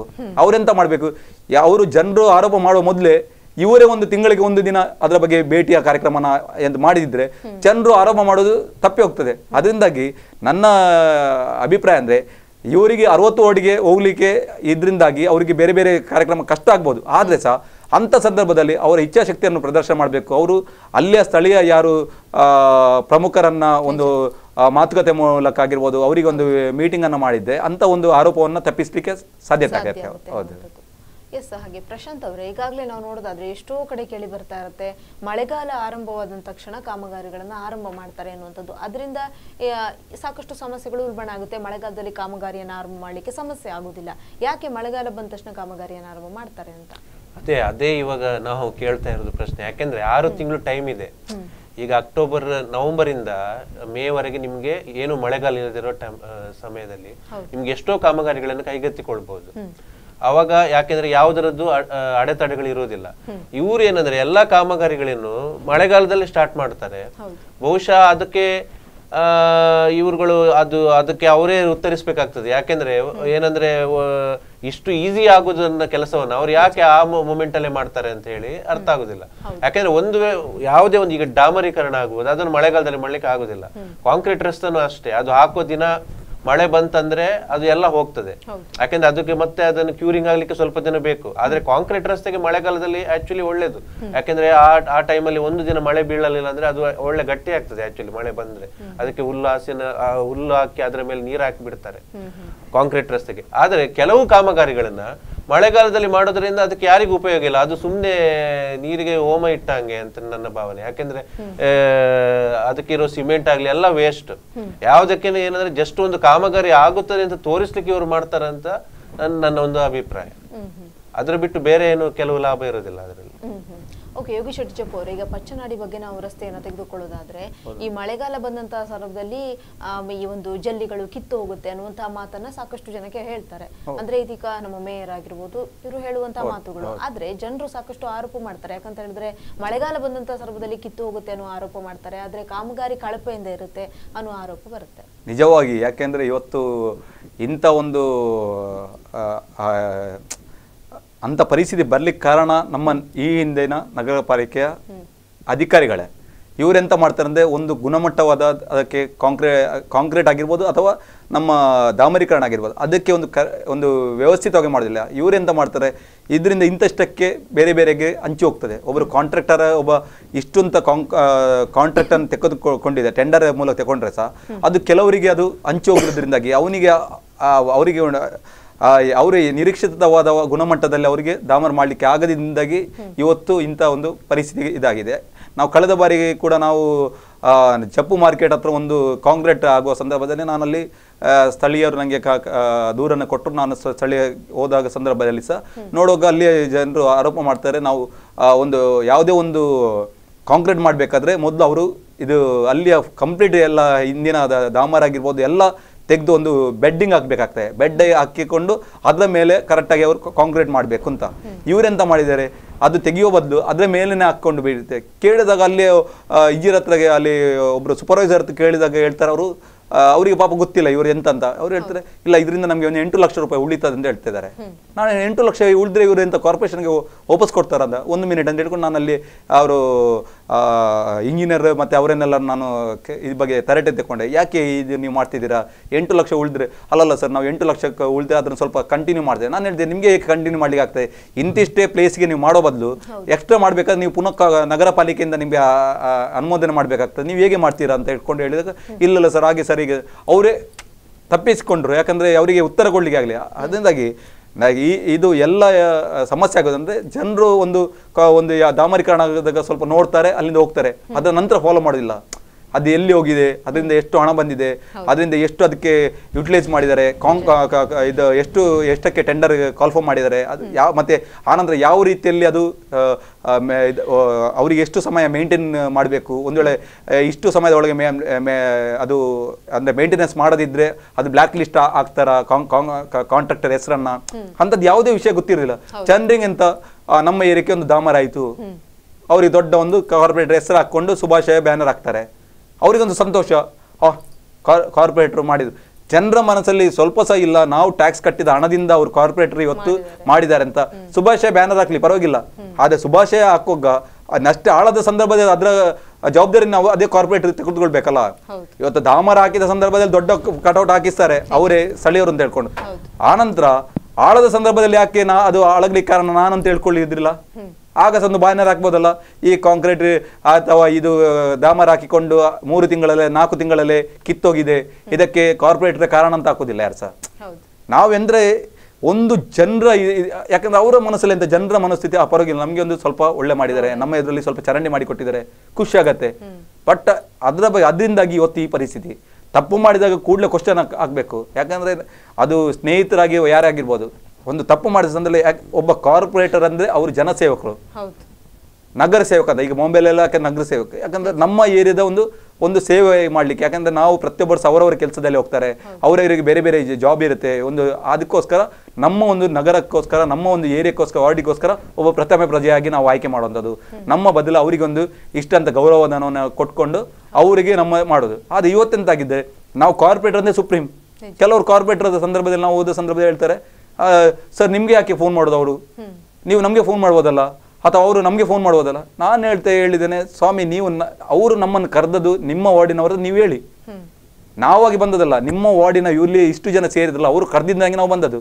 ಅವ್ರು ಕರೆಯಾದ ಹಾಗೆ ನೀವು ಮಾಡಿ. ಇವತ್ತು ನಿಮ್ಮನ್ನು ಬಿಟ್ಟು ಅವರು ನಮ್ಮನ್ನು ಕರಿಬೇಕಾದ್ರೆ ಅಲ್ಲಿ ಏನಾದ್ರು ವೈಫಲ್ಯ ಉಂಟು ಅಂತ ಲೆಕ್ಕಲ್ಲ. ನೀವು ಯಾಕೆ ನಮಗೆ ಕರೆಯುವಂಥದ್ದು ಅವಕಾಶ ಕೊಡ್ತೀರಾ? ಅಂದ್ರೆ ಈಗ ಪರಿಸ್ಥಿತಿ ಅಂದ್ರೆ ಒಬ್ರು ಕಾರ್ಪೊರೇಟರ್ ಅಂದ್ರೆ ಅವ್ರು ಡಾಮಿನೇಟೆಡ್.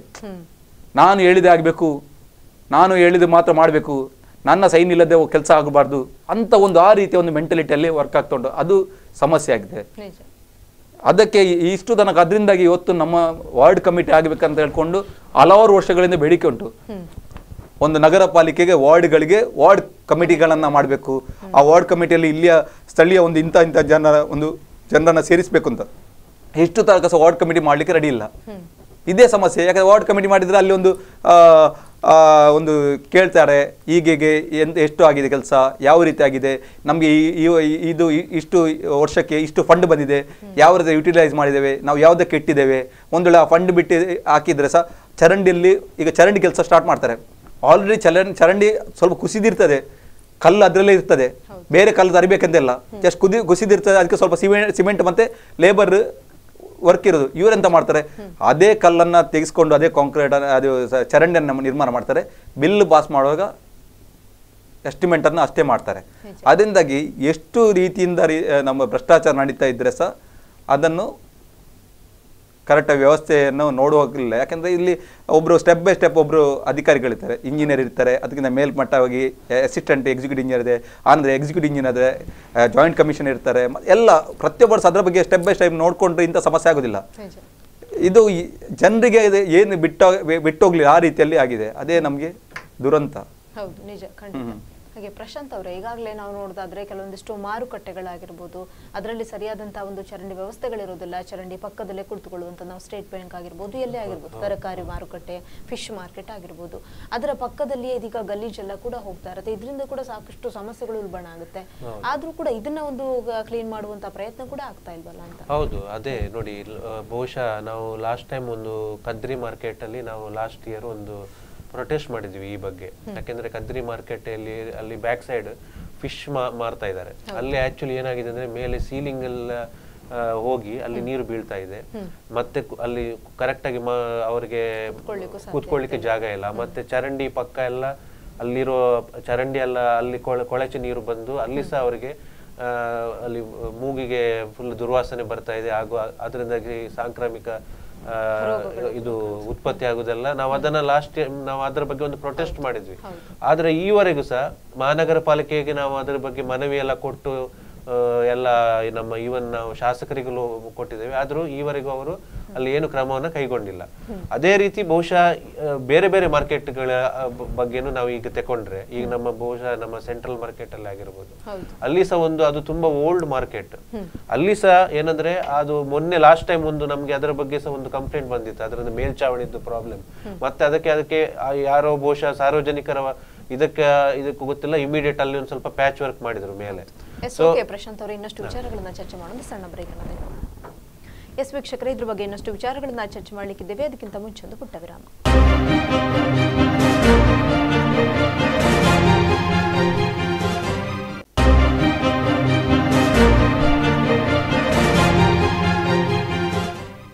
ಬ್ರೇಕ್ ನಂತರ ಪ್ರಚಲಿತಕ್ಕೆ ಮತ್ತೆ ಸ್ವಾಗತ. ಎಸ್, ಈಗಾಗಲೇ ನಾವು ನೋಡ್ತಾ ಇರುವ ಹಾಗೆ ಪಚ್ಚನಾಡಿ ರಸ್ತೆಯಲ್ಲಿ ಸರಿಯಾದ ರೀತಿಯಲ್ಲಿ ಇಲ್ಲ ಅನ್ನುವಂಥದ್ದು ಒಂದು ಕಡೆ ಆದರೆ, ಇನ್ನೊಂದು ಕಡೆ ನಾವು ಮಂಗಳೂರಿನತ್ತ ಗಮನ ಹರಿಸೋದಾದ್ರೆ ಸಾಕಷ್ಟು ಕಡೆ ಸರಿಯಾದ ರೀತಿಯಲ್ಲಿ ವ್ಯವಸ್ಥೆಗಳು ಇಲ್ಲ ಅನ್ನುವಂಥದ್ದು. ಇನ್ನು ಸ್ಮಾರ್ಟ್ ಸಿಟಿಯತ್ತ ದಾಪುಗಾಲನ್ನ ಹಾಕ್ತಿರುವಂತಹ ಮಂಗಳೂರಿಗೆ ಸಾಕಷ್ಟು ರೀತಿಯ ಅಭಿವೃದ್ಧಿ ಕಾರ್ಯಗಳು ಆಗಬೇಕಾಗ್ತದೆ. ಆದರೆ ಇನ್ನೂ ಕೂಡ ಒಂದು ಸ್ವಚ್ಛತೆಯ ಕಡೆಗೆ ಗಮನವನ್ನ ಹರಿಸ್ತಿಲ್ಲ ಅನ್ನುವಂತಹ ವಿಚಾರವನ್ನ ಚರ್ಚೆ ಮಾಡ್ತಾ ಇದ್ವಿ.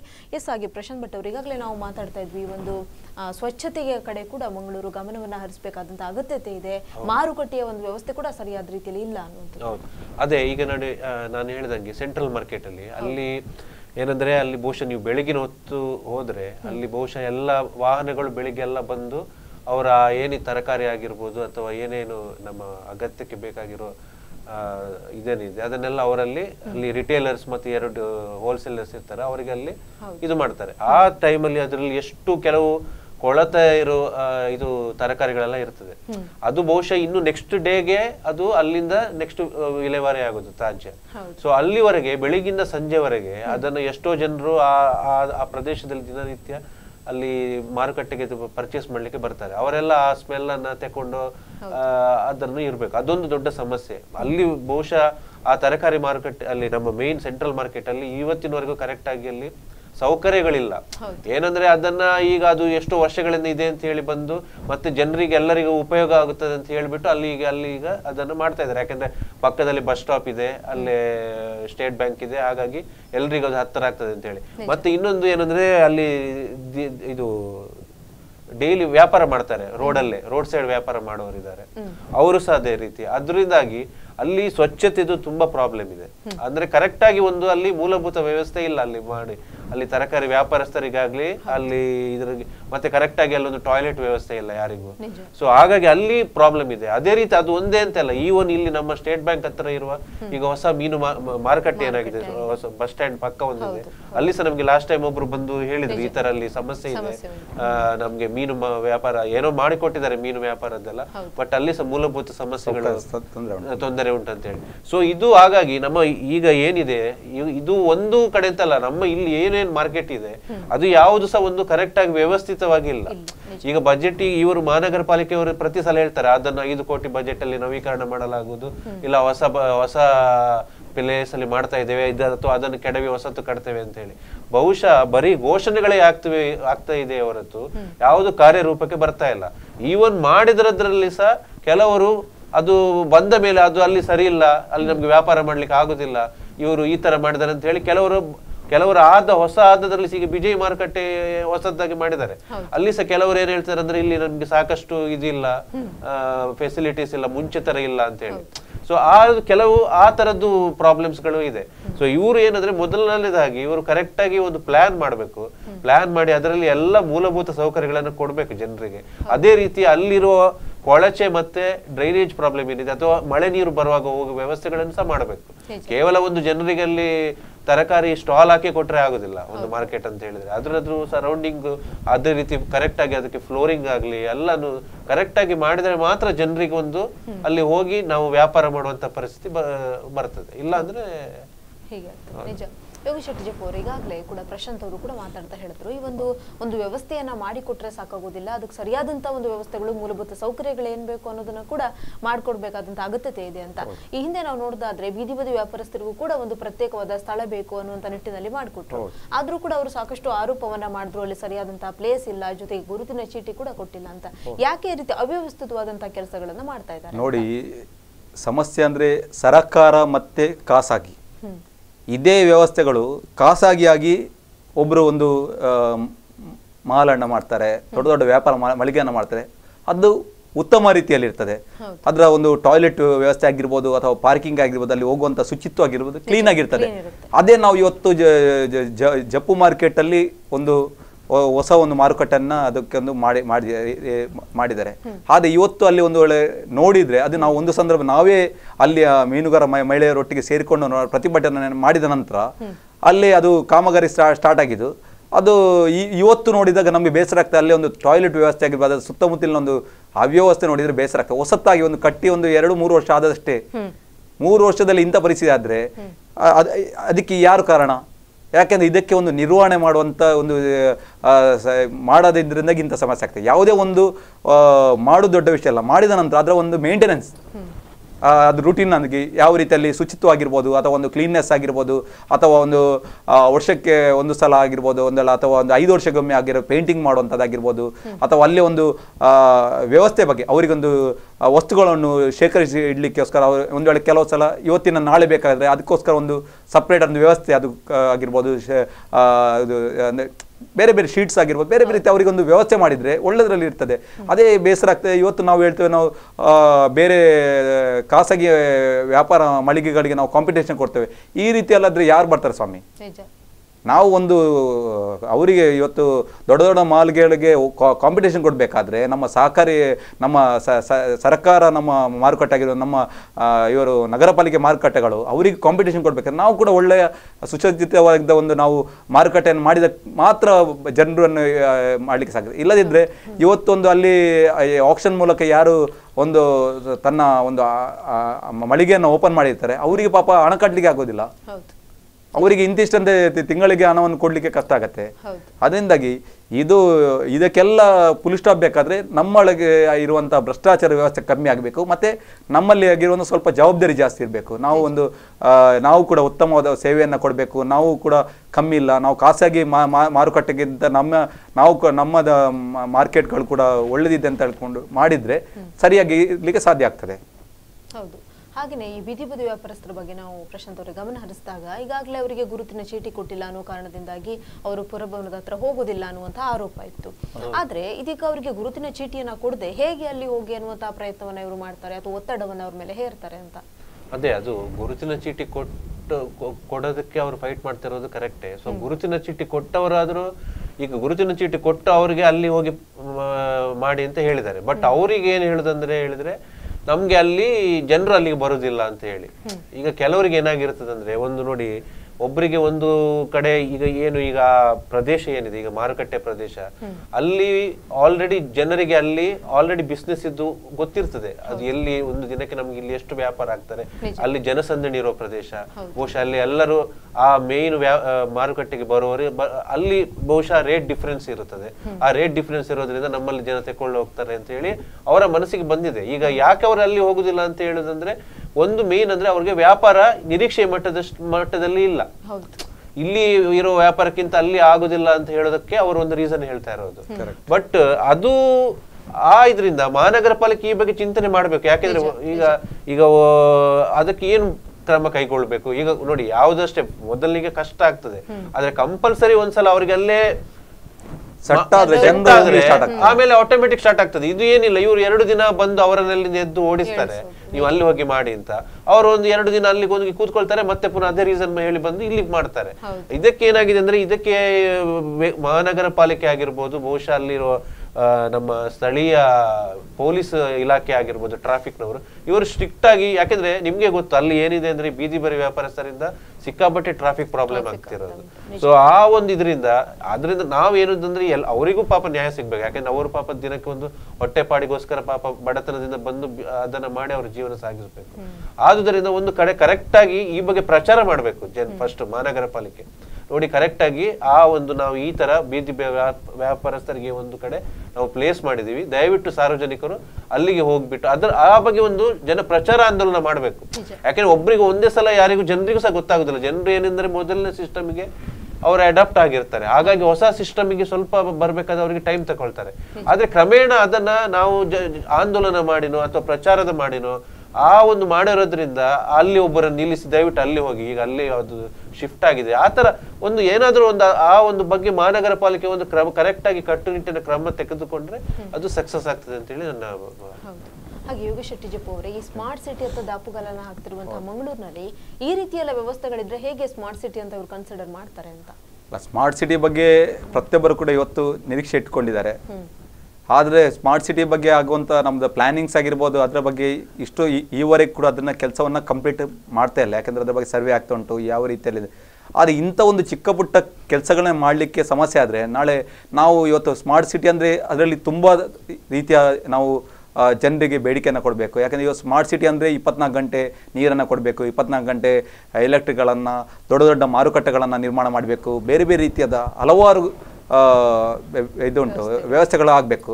ಅದರಿಂದಾಗಿ ಫ್ಯೂಚರ್ಗೆ ಆಗ್ಬೋದು ನಮ್ಮ ನಿರೀಕ್ಷೆ. ಯಾಕೆಂದರೆ ಸುಮಾರು 2,000 ಕೋಟಿಗಳಷ್ಟು ಅನುದಾನಗಳನ್ನು ಅದಕ್ಕೆ ಬರ್ತದೆ.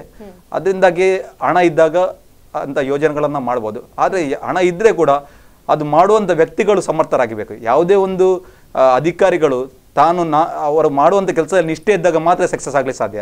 ಇವತ್ತು ನಮ್ಮಲ್ಲಿ ಹಲವಾರು ಜಿಲ್ಲಾಧಿಕಾರಿಗಳು ಬಂದಿದ್ದಾರೆ, ಹಲವಾರುಗಳು ಮೇಯರ್ಗಳನ್ನು ಕಂಡಿದ್ದೇವೆ, ಹಲವಾರುಗಳು ಕಮಿಷನರ್ನ ಕಂಡಿದ್ದೇವೆ. ಅದು ಇವತ್ತು ನಾನೊಂದು 24 ವರ್ಷದಿಂದ ಇವತ್ತು ಇಡೀ ನಾವು ನೋಡ್ತಾ ಇದ್ದೇನೆ. ಭರತ್ಲಾಲ್ ಮೀನಾರವರು ಅದೇ DC ಅವರಿದ್ದರು. ಅದೇ ರೀತಿಯಲ್ಲಿ ರಾಮ್ ಪ್ರಸಾದ್ ಎಂಬವರು ಒಂದು ನಗರ ಪಾಲಿಕೆಯ ಕಮಿಷನರ್ ಆಗಿದ್ದರು, ಆಯುಕ್ತರಾಗಿ. ಆ ಸಂದರ್ಭ ಈ ಸರವರೆಗೆ ನಾನು ಹಲವಾರು ಜನ ವ್ಯಕ್ತಿಗಳನ್ನು ನಾವು ನೋಡಿದ್ದೇವೆ.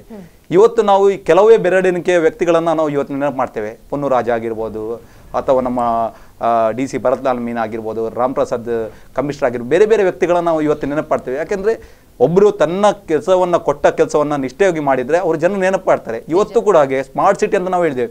ಸ್ಮಾರ್ಟ್ ಸಿಟಿ ಇದು ಸಕ್ಸಸ್ ಆಗಬೇಕಾದ್ರೆ ಅಲ್ಲಿ ನಾವು ನಿರ್ವಹಣೆ ಮಾಡುವಂಥ ತಂಡ ಆಗಿರ್ಬೋದು, ಅದಕ್ಕೆ ಒಂದು ಜಾಯಿಂಟ್ ಕಮಿಟಿ ಆಗಿರ್ಬೋದು, ಯಾವ ರೀತಿಯಲ್ಲಿ ಅವರು ಕೆಲಸ ಮಾಡ್ತಾರೆ ಅದರ ಮೇಲೆ ನಮ್ಮ ಸ್ಮಾರ್ಟ್ ಸಿಟಿಯ ಮುಂದಿನ ಯೋಜನೆ ಆಗಲಿ ಸಾಧ್ಯ ಉಂಟು. ಯಾವುದೇ ಒಂದು ಕೆಲಸ ಅವರು ನಾನು ಇಂಥ ಕೆಲಸವನ್ನು ತಗೊಂಡಿದ್ದೇವೆ, ಇವತ್ತು ನಮ್ಮ ಕನಸಿಗೆ ಉಂಟು, ಈ ರೀತಿಯಲ್ಲಿ ನಾವು ವರ್ಕ್ ಮಾಡಬೇಕು. ಯಾಕೆಂದರೆ ಅವ್ರು ಧರ್ಮಕ್ಕೆ ಏನು ಮಾಡೋದಿಲ್ಲ, ಪ್ರತಿಯೊಬ್ಬರಿಗೆ ಒಂದು ಸರ್ವೆ ಮಾಡಿದ್ದಕ್ಕೆ ಕೂಡ ಲಕ್ಷಗಟ್ಟಲೆ ಹಣವನ್ನು ನಾವು ಇವತ್ತು ಅವರಿಗೆ ನಿಗದಿ ಮಾಡಿದ್ದಾರೆ, ಒಬ್ಬ ಸರ್ವೆ ಟೀಮ್ ಅವರಿಗೆ. ಅದರಿಂದಾಗಿ ಅವರು ಹಣ ತಗೊಳ್ಳೋದಕ್ಕೆ ಬೇಸರಿಲ್ಲ, ಬಟ್ ಹಣ ತಗೊಂಡ ಕೆಲಸಕ್ಕೆ ಅವರು ಸಮರ್ಥವಾಗಿ ಕೆಲಸವನ್ನು ನಿರ್ವಹಿಸಿದ್ರೆ ನಮ್ಮ ಸ್ಮಾರ್ಟ್ ಸಿಟಿ ಯೋಜನೆ ಸಫಲ ಆಗ್ಲಿಕ್ಕೆ ಸಾಧ್ಯ ಉಂಟು, ಇಲ್ಲದ್ರೆ ಸಾಧ್ಯ ಇಲ್ಲ. ಅದೇ ಹೌದು. ಹಾಗೆ ಪ್ರಶಾಂತ್ ಅವರೇ, ಈ ಪಚ್ಚನಾಡಿ ರಸ್ತೆಯಲ್ಲಿ ನಾವೀಗ ಗಮನಿಸೋದಾದ್ರೆ ಈಗಾಗಲೇ ಅಲ್ಲಿ ಸಾಕಷ್ಟು ರೀತಿಯ ವಾಹನಗಳು ಅಥವಾ ವಾಹನ ದಟ್ಟಣೆ ಅನ್ನುವಂಥದ್ದು ಕಂಡು ಬರುತ್ತೆ. ಆದರೂ ಕೂಡ ಈ ಹೊಂಡ ಗುಂಡಿಗಳು ಬಿದ್ದಿರೋದ್ರಿಂದ ಸಾಕಷ್ಟು ರೀತಿಯ ಟ್ರಾಫಿಕ್ ಸಮಸ್ಯೆಗಳು ಕೂಡ ಅಲ್ಲಿ ಉಲ್ಬಣ ಆಗ್ತಾ ಇದೆಯಾ ಅಂತ? ಹೌದು, ಅದೇನೇ ಹೇಳಿದ್ದು. ಬಹುಶಃ ಇದನ್ನೇ ನಾನು ಆಗದಿಂದ ಹೇಳ್ತಾ ಇರೋದು. ಬಹುಶಃ ಅದೊಂದು ಮುಖ್ಯ ರಸ್ತೆ ಆಗಿರೋದ್ರಿಂದ ಅದನ್ನ ಇವರು ಮುಂಚೆನೆ ಪ್ರಾಮುಖ್ಯತೆ ತೆಗೆದುಕೊಂಡು ಅದಕ್ಕೆ ಫುಲ್ ಅದನ್ನ ಒಂದು ಕಾಂಕ್ರೀಟ್ ರಸ್ತೆಯನ್ನಾಗಿ ಮಾಡಿ, ಅದು ಏನು ಅಲ್ಲಿ ಬೋಂದೆಲಿಂದ ಹಿಡಿದು ಆ ವಾಮಂಜೂರ್ವರೆಗೆ ಏನಿದೆ ಅದ ರಸ್ತೆಯನ್ನ ಕಾಂಕ್ರೀಟೀಕರಣ ಮಾಡಿ, ಅದೇ ರೀತಿ ಅದಕ್ಕೆ ಸರಿಯಾಗಿ ಪಕ್ಕದಲ್ಲಿ ಬಹುಶಃ ಒಳಚರಂಡಿ ವ್ಯವಸ್ಥೆಯನ್ನಾಗ್ಲಿ ಹಾಗೆ ಡ್ರೈನೇಜ್ ಅನ್ನು ಮಾಡದಿದ್ರೆ ಸಮಸ್ಯೆ ಇರ್ತಾ ಇರಲಿಲ್ಲ. ಇವಾಗ ಇದು ಬಹುಶಃ ಇವರು ಲಾಸ್ಟ್ ಬೇಸಿಗೆ ಟೈಮಲ್ಲಿ ಇವರು ಅದಕ್ಕೆ ಇದು ಡಾಮರೀಕರಣ ಮಾಡಿರೋದು. ಅದು ಬಹುಶಃ ಕಳಪೆ ಕಾಮಗಾರಿ. ಆಫ್ ಕೋರ್ಸ್ ಈ 2 ತಿಂಗಳಷ್ಟು ದೊಡ್ಡ ದೊಡ್ಡ ಗುಡ್ಡಿಗಳು ಬಂದಿದ್ರೆ ಅದು ಈ ವರ್ಷ ಹೇಳುವಷ್ಟು ಮಳೆ ಇಲ್ಲ ಕಂಪೇರ್ ಮಾಡಿದ್ರೆ. ಸೊ ಅಷ್ಟರಲ್ಲೇ ಇವರು ಅಷ್ಟೊಂದು ಗುಂಡಿಗಳು ಬಿದ್ದು ಜನರಿಗೆ ಹೋಗಲಾರದಂತ ಪರಿಸ್ಥಿತಿ ಅಂದ್ರೆ ಮೊದಲನೇದಾಗಿ ಕಳಪೆ ಕಾಮಗಾರಿ ನಡೆದಿದೆ. ಹಾಗೆ ಈಗ ಏನಾಗಿದೆ ಅಂದ್ರೆ ಈಗ ಸದ್ಯಕ್ಕೆ ನಾನು ಅದರಲ್ಲಿ ಓದಿದ ಪ್ರಕಾರ ಇದರಲ್ಲಿ ಅದಕ್ಕೆ ಈಗ ಮಣ್ಣು ಹಾಕಿದ್ದಾರೆ ಅಂತ ಹೇಳಿ. ಬಹುಶಃ ಅದು ಈಗ ಇವರು ಈಗ ಸ್ಟಾರ್ಟ್ ಮಾಡೋದು ಯಾವಾಗ ಅಂದ್ರೆ ಇನ್ನು ಫೆಬ್ರವರಿವರೆಗೆ ಇವ್ರಿಗೆ ಹೇಳ್ತಾರೆ ಮಳೆಗಾಲ ಮುಗಿದ ತಕ್ಷಣ ನಾವು ಮತ್ತೆ ಕಾಮಗಾರಿ ಡಾಮರೀಕರಣ ಆಗ್ಲಿ ಯಾವ್ದು ಮಾಡ್ತೇವೆ ಅಂತ. ಅದು ಬರೀ ಸುಳ್ಳು. ಯಾಕೆ ನಮ್ಗೆ ಗೊತ್ತು, ಲಾಸ್ಟ್ ಟೈಮ್ ನಾವು ಜೆಪ್ಪಲ್ಲಿ ನೋಡಿದ್ದೇವೆ. ಅದು ಇವ್ರು ಹೇಳಿದ್ರು, ಇವ್ರು ಸ್ಟಾರ್ಟ್ ಮಾಡೋದು ನವೆಂಬರ್ ಅಥವಾ ಡಿಸೆಂಬರ್ ಮೇಲೇನೆ ಅದು. ಸೊ ಅಲ್ಲಿವರೆಗೆ ಜನರ ಗೋಳು ತಪ್ಪಿದ್ದಲ್ಲ ಈ ರೋಡಲ್ಲಿ ಹೋಗುವ ಜನರದ್ದು. ದಿನ ಒಂದು ಏನಾದ್ರೂ ಒಂದು ಅವರ ಐದರ್ ಪರ್ಸನ್ಸ್ಗಾದ್ರೂ ಆಕ್ಸಿಡೆಂಟ್ ಆಗ್ತದೆ, ಇಲ್ಲ ಅವರ ವೆಹಿಕಲ್ಗಾದ್ರೂ ಏನಾದ್ರೂ ಆಗಿ ಬೀಳುವಂತ ಪರಿಸ್ಥಿತಿ ಇನ್ನು ಆಗ್ತದೆ. ಆದ್ರೆ ಇದಕ್ಕೆಲ್ಲ ಯಾರು ಹೊಣೆಗಾರಿಕೆ? ಇದೆಲ್ಲ ಹೊಣೆಗಾರ ಹೊಡೋರು ಯಾರು? ಅದೇ ಈಗ ಕ್ವಶನ್ ಇರೋದು. ಇದಕ್ಕೆ ನಾನು ಏನ್ ಹೇಳುದಂದ್ರೆ, ಇದಕ್ಕೆ ಸಂಬಂಧಪಟ್ಟಂತೆ ಸಾರ್ವಜನಿಕರು ಮಹಾನಗರ ಪಾಲಿಕೆ ಮೇಲೆ ಕೇಸ್ ಹಾಕ್ಬೇಕು. ಯಾಕೆಂದ್ರೆ ಇಷ್ಟು ನಾವು ಟ್ಯಾಕ್ಸ್ ಪೇ ಮಾಡಿ ನಮ್ಗೆ ಒಂದು ಮೂಲಭೂತ ಸೌಕರ್ಯಗಳನ್ನು ಕೊಡದೆ ಅದರ ಮೇಲೆ ನಮ್ಗೇನೆ ಅದರ ಆ ಕಷ್ಟದ ಹೊಣೆಯನ್ನು ನಾವೇ ಭರಿಸುವುದಾಗಿದ್ರೆ ನಾವು ಮತ್ತೆ ನಾವು ಮಹಾನಗರ ಪಾಲಿಕೆ ಯಾಕೆ ಟ್ಯಾಕ್ಸ್? ನಗರ ಪಾಲಿಕೆ ಮೇಲೆ ಯಾರು ಅಧಿಕಾರಿಗಳಿದ್ದಾರೆ ಅವರ ಮೇಲೆ ನಮ್ಗೆ ಕೂಡ ರೈಟ್ಸ್ ಉಂಟು. ನಾವು ಅವರ ಮೇಲೆ ಕರ್ತವ್ಯ ಲೋಪ ಕೇಸ್ ಹಾಕ್ಬೇಕು. ಅಂತದೆಲ್ಲ ಮಾಡಿದ ಕೂಡಲೇ ಅವ್ರಿಗೆ ಸ್ವಲ್ಪ ಸುಧಾರಣೆ ಆಗ್ತದೆ. ಇವತ್ತೆಂತ ಮಾಡಿರ್ತೇವೆ, ಜನರು ನೋಡ್ತಾರೆ ಟೆಂಪರರಿ ಮೆಮೊರಿ ಲಾಸ್. ಇವತ್ತು ನೋಡ್ತೇವೆ, ನಾವು ಹೇಳ್ತೇವೆ ಇಂಥದ್ದಾಗಿದೆ, ನಾವು ಇಷ್ಟು ಅವರ ಧೂಳು ನಾವು ತಿಂತಾ ಇದ್ದೇವೆ, ನಮಗೆ ಕಷ್ಟ ಆಗ್ತಾ ಉಂಟು, ನಮಗೆ ರೋಡಿಂದ ಆಕ್ಸಿಡೆಂಟ್ ಆಗ್ತೇವೆ. ಆದ್ರೆ ಜನರು ಅದ್ರ ಬಗ್ಗೆ ಒಂದು ತನ್ನ ಕಾನೂನ ಅರಿವಿರುವುದಿಲ್ಲ. ಅದ್ರ ಬಗ್ಗೆ ಇವರೆಂತ ಮಾಡಬೇಕು, ಅದ್ರ ಬಗ್ಗೆ ನಗರ ಪಾಲಿಕೆ ಅಧಿಕಾರಿಗಳ ಮೇಲೇನೆ ಕರ್ತವ್ಯ ಲೋಪ ಅಂತ ಹೇಳಿ ಕೇಸ್ ಹಾಕ್ಬೇಕು. ನಾವು ಈ ರೀತಿ ಮಾಡಿದ್ರೆ ಮಾತ್ರ ಇದೀಗ ಮಂಗಳೂರು ಸ್ಮಾರ್ಟ್ ಸಿಟಿ ಹತ್ತದ ಅಪಘಾತ ಮಂಗಳೂರಿನಲ್ಲಿ ಸಾಕಷ್ಟು ಸಮಸ್ಯೆಗಳು ಕೂಡ ಬಗೆಹರಲಿಕ್ಕೆ ಸಾಧ್ಯ ಅನ್ನುವಂಥದ್ದು. ಎಸ್ ಯೋಗೀಶ್ ಶೆಟ್ಟಿ ಜಿಪ್ಪು ಅವರೇ ಹಾಗೆ ಪ್ರಶಾಂತ್ ಕಡಬ ಅವರು ನಮ್ಮ ಕಾರ್ಯಕ್ರಮದಲ್ಲಿ ಬಂದು ಸಾಕಷ್ಟು ವಿಚಾರಗಳನ್ನು ಇವತ್ತು ಚರ್ಚೆ ಮಾಡಿದ್ವಿ. ಇಬ್ಬರಿಗೂ ಕೂಡ ಧನ್ಯವಾದ. ಎಸ್ ವೀಕ್ಷಕರೇ, ಇದೀಗ ಪಚ್ಚನಾಡಿ ಅನ್ನುವಂತಹ ಒಂದು ರಸ್ತೆಯ ಹೊಂಡಗುಂಡಿಗಳ ಬಗ್ಗೆ ನಾವು ಮಾತಾಡ್ತಾ ಇದ್ವಿ. ಸಾಕಷ್ಟು ರೀತಿಯ ಒಂದು ಸಮಸ್ಯೆಗಳಲ್ಲಿ ಉಲ್ಬಣ ಆಗ್ತಾ ಇರುವಂಥದ್ದು, ಪ್ರತಿನಿತ್ಯ ವಾಹನ ಸವಾರಿಗೂ ಕೂಡ ಕಿರಿಕಿರಿ ಉಂಟಾಗ್ತಾ ಇರುವಂಥದ್ದು. ಇದರಿಂದ ಒಂದು ಮುಕ್ತಿಯನ್ನ ಕಲ್ಪಿಸಿಕೊಡ್ಬೇಕು ಅನ್ನುವಂಥದ್ದು ಕೂಡ ಇದು ಜನರ ಒಂದು ಸ್ಥಳೀಯರ ಆಗ್ರಹ ಕೂಡ ಆಗ್ತಾ ಇರುವಂಥದ್ದು. ಎಸ್ ಇದೇ ಹೊತ್ತಿನ ವಿಶೇಷ. ನಿರಂತರ ಸುದ್ದಿ ಹಾಗೂ ಮನೋರಂಜನೆಗಾಗಿ ನೋಡ್ತಾರೆ ಸ್ಪಂದನ ಟಿವಿ.